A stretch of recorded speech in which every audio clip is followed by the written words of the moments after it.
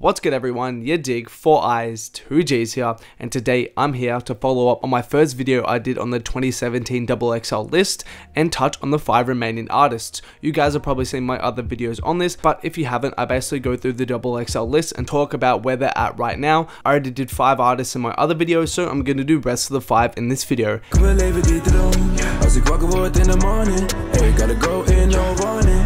Wil de empire stalling, hey, en je weet ik ben biling. Go grab money of perfect.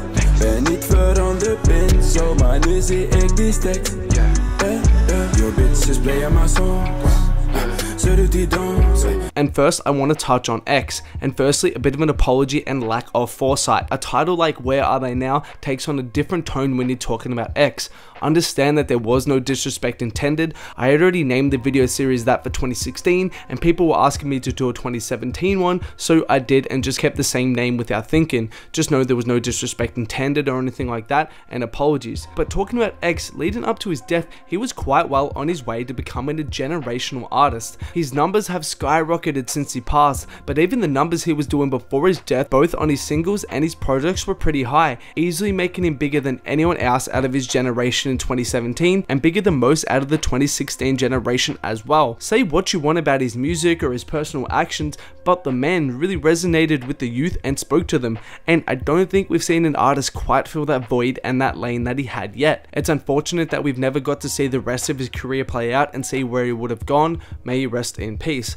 Alright though, moving on and lightening up the mood a little bit, we get to Kyle, and Kyle is a bit of a layered discussion, because to myself, and I feel like my audience who watches my videos, he was never really relevant to begin with. He never really made the music that connected or was really for us. Everything from his happy personality, to his image, to his music, was always kinda targeting a younger audience, which is cool because Kyle so far has been able to kinda stay in that box and feed them what they want. He'll never have the breakthrough success of I Spy again, but with songs like Hey Julie and Play With Me, it's evident that he recognizes his audience he has and he knows how to pander to them. Hey Julie may as well have just been I Spy Part 2. His music isn't for me, but that's not taken away from it. He was able to take the break into the game that I Spy gave him and establish a nice little fan base from it. Do I see him getting much bigger than he is now? Not really, but will be interesting to see where he goes on and how he tries to mature his sound from here. Everyone in the comments below, I want you to tell me your favorite freestyle from the 2017 list. Me personally, I really like the way Ugly God flowed and he had some nice bars as well, so he's probably my favorite, but let me know your favorite freestyle from this list. And moving on, we get to Amine, and Amine is another kind of interesting one. He blew up crazy with that initial smash Caroline that ended up going 4 times platinum, and he got thrusted into this lane, into the spotlight, but since then, to me personally, he has never really proven himself to be an overly noteworthy artist. Not saying he's fallen off, because he's been able to keep himself relevant with tracks like Spice Girl when the platinum really in,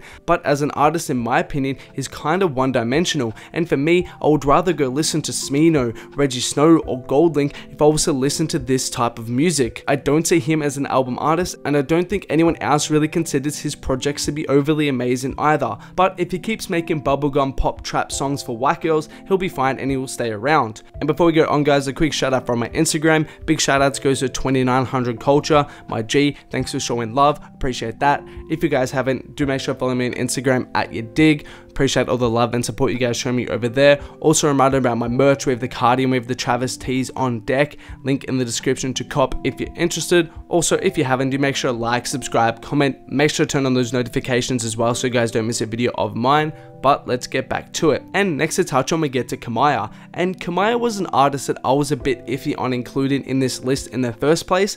Personally, her music isn't bad, but it doesn't necessarily stand out, and I don't think she has that female, overly sexualized image or personality that the mainstream audience generally gravitates towards for female rappers, generally speaking, at least nowadays. And right now, she seemingly is at a point where her label hasn't really been looking at her as a main artist and focusing on a rollout. Her last project was in 2017, and across 2018 and 19, she released less than 10 songs, and only 2 of them made streaming services. My guess is that the label thought the XXL spot plus their 2017 singles would have taken her to the mainstream, but it didn't, and she hasn't really made any sort of substantial growth since then. She even had Tyga and Quavo on a recent single, and that didn't really do anything either. So yeah, since 2017, she hasn't really done much to live up to what people were saying or expecting. And lastly, we get to Ugly God, and I recently did touch on Ugly God in my Artists Who Fell Off video, so I'll keep this short to not repeat myself. Simply put, since the list, Ugly God hasn't really done much to establish himself as an artist or to capitalize and grow himself. He wasn't able to follow up the buzz he got from the list with the booty tape, and his return after a lengthy break with the Bumps and Bruises project didn't do too well either. There's no denying that he's a one-hit wonder commercially speaking. However, it's important to note that he is an independent artist. So with that in mind, and the fact that his numbers are still decent, he does have a platform to grow from, and some of his fans are still checking for him. But as I said, now it's a matter of making interesting enough music for that larger audience to mess with him again, because really his music right now is a bit bland and just doesn't stand out enough for that wider audience to start checking for him again. But that's all from me today, guys. Thanks a lot for watching. If you haven't, do make sure to hit that like button down below. Also, make sure to subscribe, turn on those notifications so you guys don't miss a video of mine. And there are more videos of mine on screen right now. Do make sure to check them out if you haven't.